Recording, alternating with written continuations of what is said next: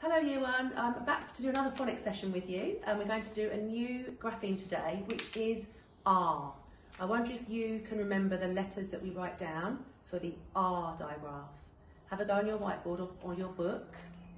Okay, when you've had a go, let's go through it together. So it should be an A and a R. For an A, we start at the top, we go around the apple and down the leaf. And then the R is a one-armed robot letter, isn't it? So we go down the robot's back, so down first, and up and curl over the arm, R. So that's how you should be forming R.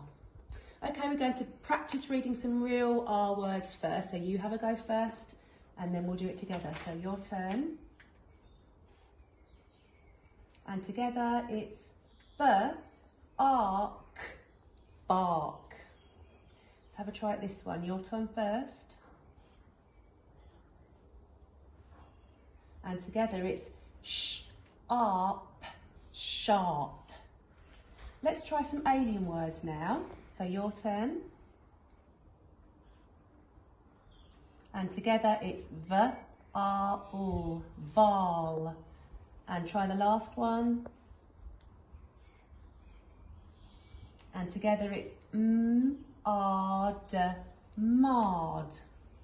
Okay, I'd like you to have a try at spelling for me the word park. Let's listen to the sound. So park. You have a turn. Okay, let me show you. So you should have your p with a underneath the other letters. So we're going down, up like this first, the p and then the r. And did you get the k right at the end? It's the same as bark. It's a k on its own. So park, park. And can you try hard, hard? Have a go. And hard, so we're starting up here. Hard.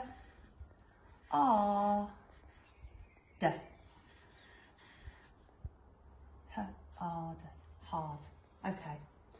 Now we're going to have a go at reading this sentence. So have a go at it yourself, pause it first. And then let's go through it together when you're ready. So first of all, we've got the is, it. Oh, here's our digraph.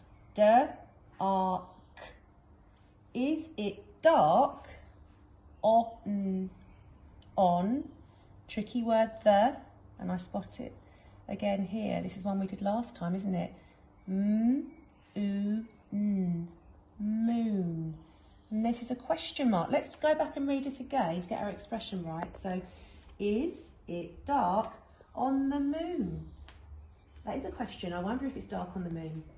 Okay, now you're going to have a go at writing your own sentence. It's quite a long sentence actually.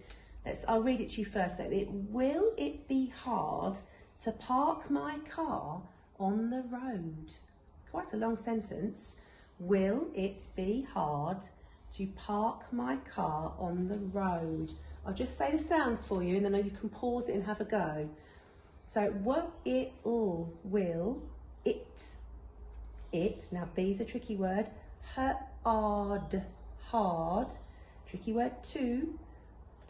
Park, park. Oh, tricky word my. Car. On, tricky word the, and then road. Okay, let's do it together now. So we need to remember to start with the capital letter for will. Though it does have two ulls, don't worry if you only did one. Will it in it. Now B, we've been practicing those words, haven't we? B should be just like this, a button and F. Will it be hard? Now we had hard earlier, so let's see. Hard.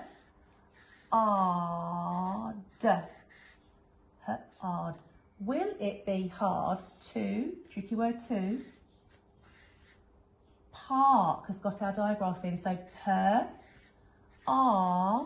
and it's a k at the end.